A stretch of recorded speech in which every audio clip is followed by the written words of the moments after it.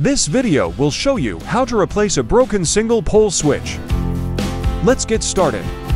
Installation instructions and diagrams are provided on the box. If you are unsure of the instructions or lack technical knowledge of electrical wiring, please contact a licensed electrician. Make sure the power is turned off at the circuit breaker before starting any work. To begin, unscrew the wall plate of the single pole switch and remove it. Next, unscrew the existing switch. Then carefully pull it out from the junction box. Use a small screwdriver or the test leads of a multimeter to press the release slots and gently remove the wires from the switch. Double check that the power is completely off.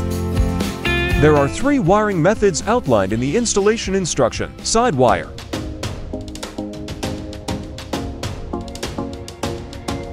back wire,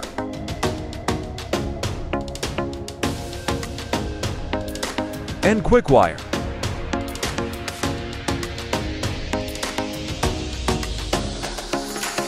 In this video, we'll use the quickwire method as it is more convenient and easier to install.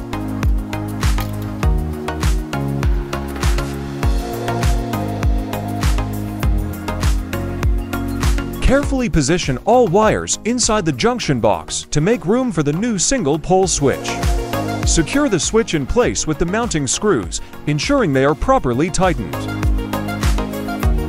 Attach the wall plate by screwing it onto the switch.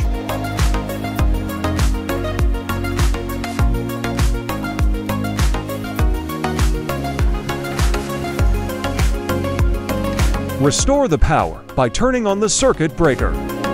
Now, let's test the installation by turning the switch on and off.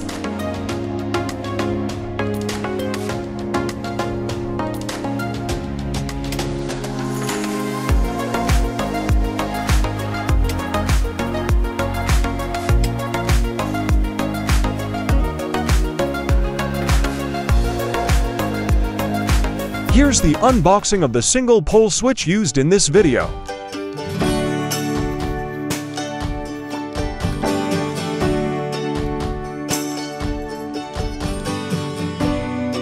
Completely open the box to show the installation instructions inside.